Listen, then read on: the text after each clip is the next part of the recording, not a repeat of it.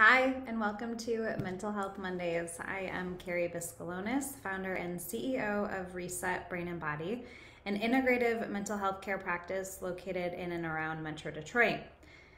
Okay, so this week we are touching on a sensitive subject for many, and that is that we are talking about bodies.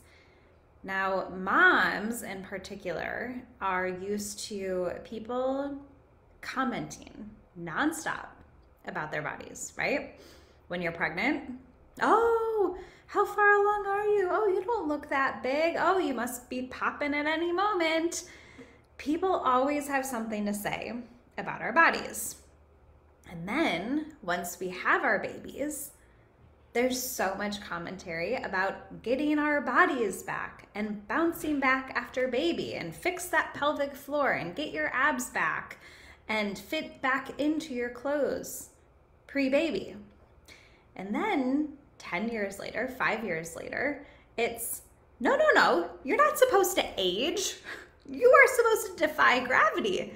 Your boobs will stay up here, your stomach will stay flat, and you will continue to fit into your pre-baby clothes. Not to mention the fact that they were 15 years ago when your hormones were totally different. You weren't in premenopause, and you haven't just lived a decade of trying to raise children. Mamas, man, we put so much pressure on ourselves. So first, I just want to validate this non-stop commentary that we get about our bodies. And it can be from loved ones or complete strangers. And gosh, that is exhausting. But more so than that, we live in diet culture.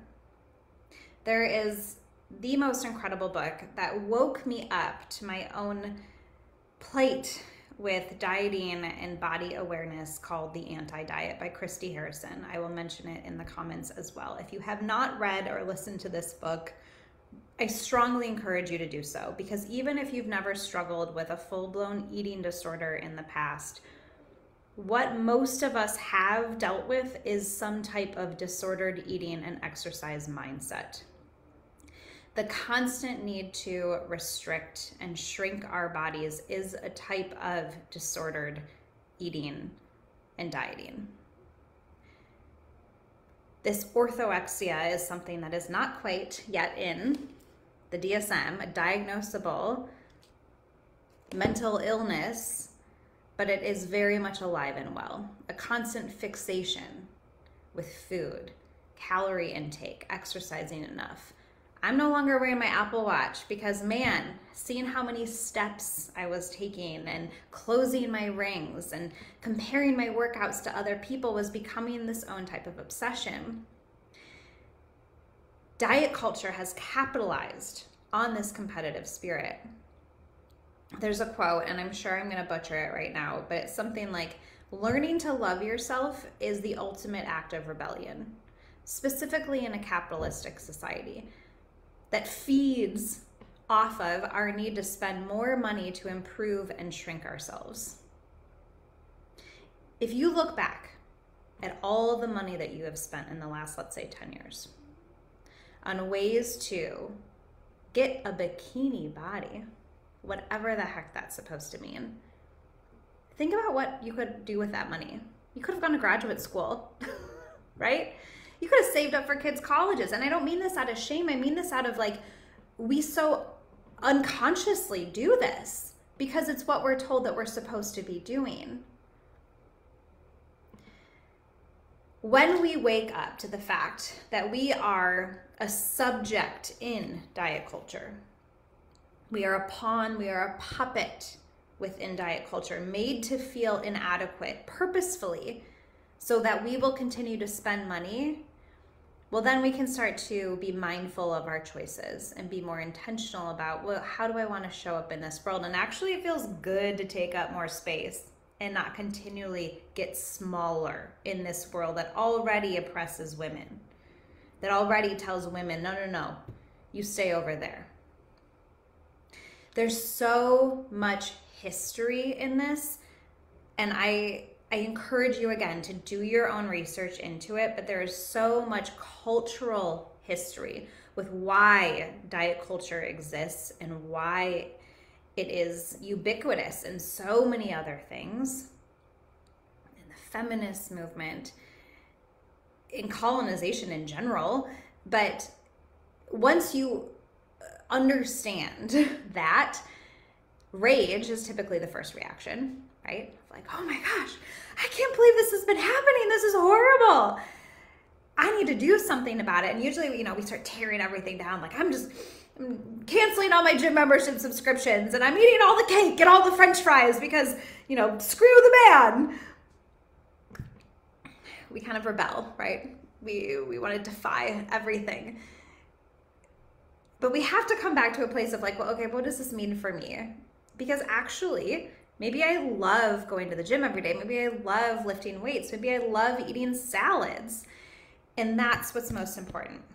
Women, anyone. In order for us to love our body, to accept our body, to make peace with our body, we have to first get to know our bodies. We have spent so much of our life disconnecting. Any of you that have gone through infertility, you know what I'm talking about. Sexual trauma, you know what I'm talking about. Even injuries, physical trauma, you know what I'm talking about. We've cut ourselves off from the neck down. We disassociate. We disengage with our body. We don't trust our body. We don't like our body. We want to pretend like our body does not exist. It is just getting me from point A to point B.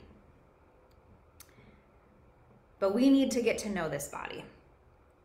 Because in this body holds so much wisdom.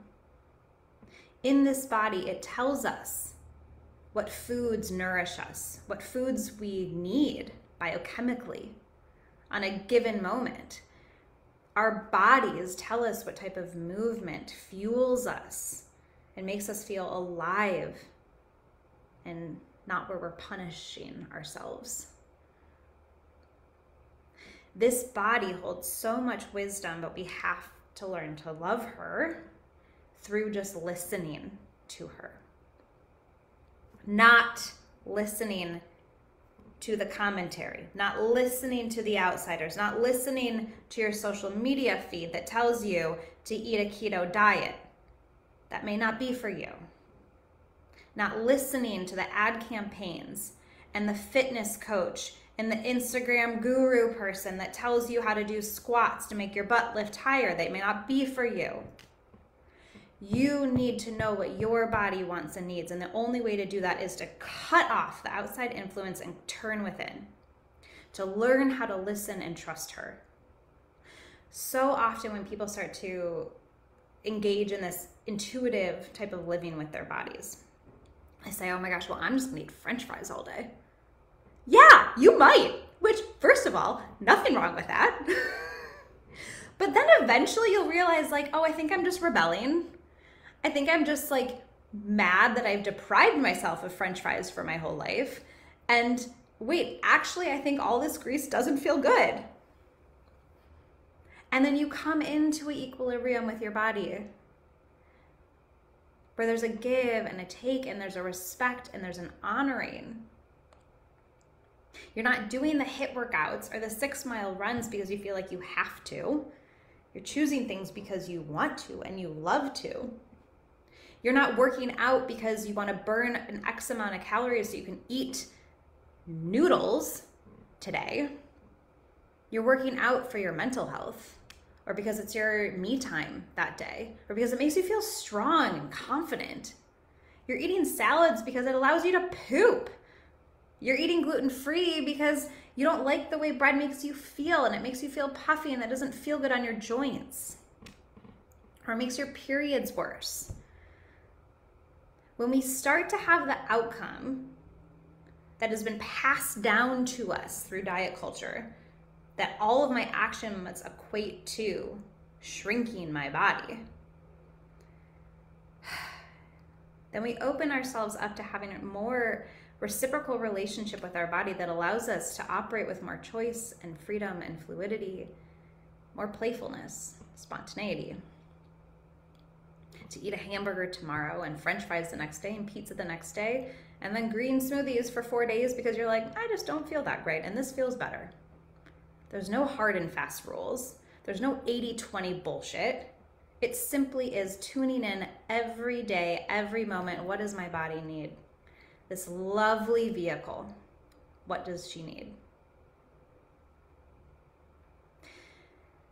There's a belief out there that we choose these bodies that we come into this world into. Because these bodies are specific to our path and our purpose on earth. What is your story with your body, and why is your body part of your purpose? What has she done to make you who you are? Why is this all part of your journey? Ask yourself that. Respect her, honor her, listen to her. And then you start the journey of intuitive eating, intuitive movement, intuitively checking in. When I was pregnant with my second son, I can't really remember, I remember feeling in a funk, and I sat down and meditated. I was like, what does my body need? And I intuitively came up with a meal plan. Okay, eat it for 7 days. And afterwards, because I was curious, I was like, I wonder how many calories that was, because I was still a little bit stuck on diet culture. And it was the exact amount of calories and nutritional makeup that I needed for my pregnant body at that time. My body just knew. And it was food that like I really didn't think I liked, but it felt really good. We have all the wisdom within us. You don't need it from the outside. That's kind of a theme here, if you've been listening long enough. I'm not telling you to love your body today or even to accept it. What I'm asking you to do is just simply start listening to it. That is the way forward. All right. Much love and peace. If you have comments, questions, drop them in, okay? Take care.